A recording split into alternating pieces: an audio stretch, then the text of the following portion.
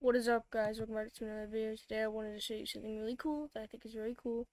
It's bookmarklets. So what you want to do is you want to start by making this example. So it has to be inside this, and then just take function like that, and then do this. This will basically make it so your code, it's a function. So if you make any variables that are named something else that overlap other variables in the main thing, it won't really affect that.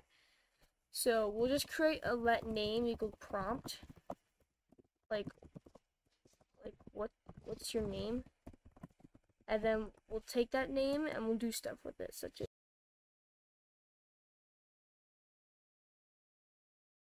here we go, what's your age, and then we could just say hello.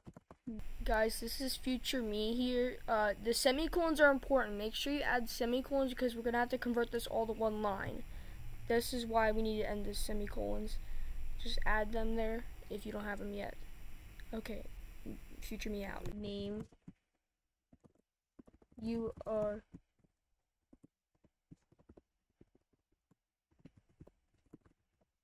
age years old.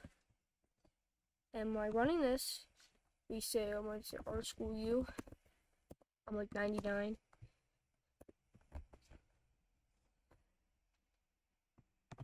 What's your age?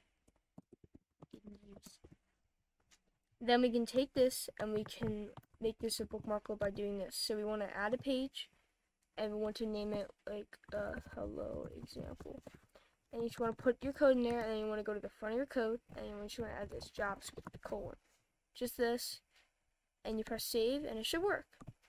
What's your name? I'm R School U. Hello R School U. What's your age? I'm 9999. Yeah, I'm 9999. What's up, guys? So that's my code example.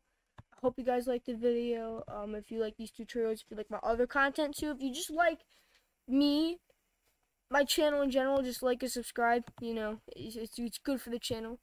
And peace.